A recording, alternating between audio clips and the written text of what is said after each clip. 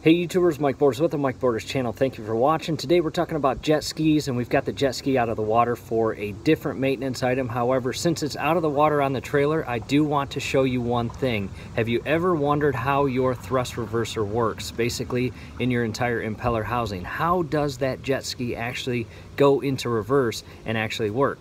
I'm going to show you exactly how it does it. Let's take a look.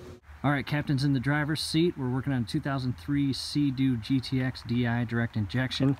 And here is the shift lever, forward, neutral, reverse. We're gonna hop to the back. And as you just saw, it is currently in forward, and now he's going to shift the shift lever to neutral.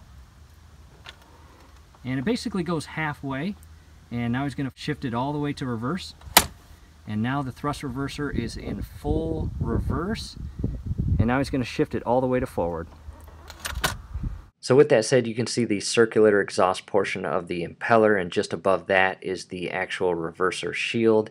And that reverser shield, basically when it's shifted into reverse, it shields or redirects or reverses the exhaust water moving outward from that exhaust inward toward that entire impeller housing. And it's that change of water or thrust that propels the jet ski in the opposite direction. And in order to stop the jet ski from going forward or reverse, you have two options. Number one, obviously shift the lever to neutral, or the second option, you can push the power button and turn the jet ski engine off altogether.